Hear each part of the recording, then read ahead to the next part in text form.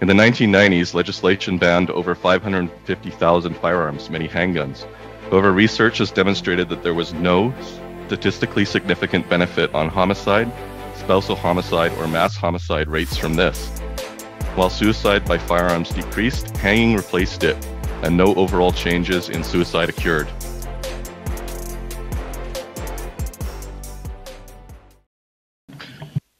Thank you for letting me present my research regarding Canadian firearms legislation and its association with homicide, spousal homicide, mass homicide, and suicide in Canada.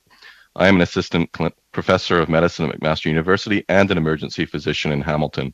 I serve as an academic peer reviewer in the areas of firearm control, homicide, suicide, violence, gang deterrence for academic journals, and have 4 peer-reviewed publications on legislation and the effects on homicide and suicide in Canada. I have submitted my studies and a report regarding the current proposed legislation to the committee. However, I will briefly summarize it. C-21 proposes 2 significant regulations, an essential ban on handgun sales and a regime for allowing emergency firearms prohibition orders. My research on previous Canadian legislation is applicable in answering the question of what the effects of this legislation may be. Since 2003, the number of restricted firearms, including handguns, has doubled from 572,000 to 1.2 million. However, the rate of overall firearm homicide has not increased, nor has the rate of homicide by handguns. While there has been a recent increase, similar to the levels of the early 2000s, the rates of homicide has actually fluctuated about a steady mean when statistical analysis is performed. You can see my graph attached to the brief. In the 1990s, legislation banned over 550,000 firearms, many handguns. However, research has demonstrated that there was no statistically significant benefit on homicide, spousal homicide, or mass homicide rates from this. While suicide by firearms decreased, hanging replaced it, and no overall changes in suicide occurred. Other jurisdictions, such as Australia and England, have also applied significant controls to handguns, and no statistically significant changes in homicide rates were detected.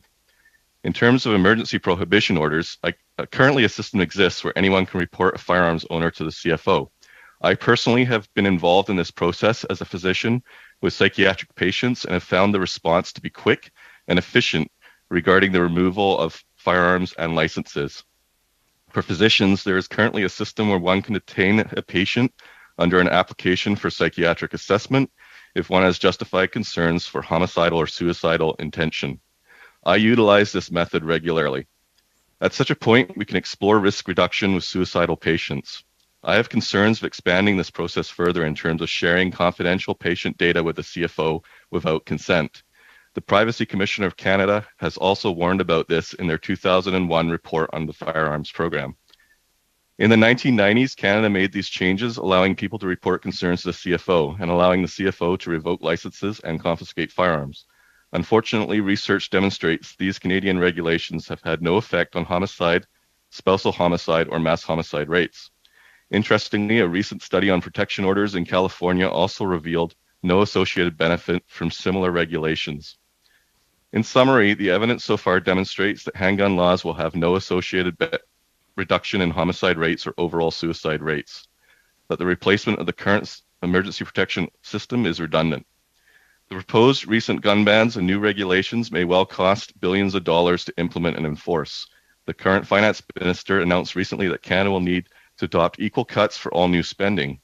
Nova Scotia needs to invest $500 million into its healthcare system. My city currently faces emergency wait times of 6 to 8 hours. It takes me months to have a psychiatric patient seen by psychiatry.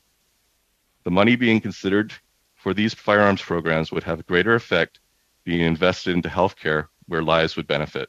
Thank you.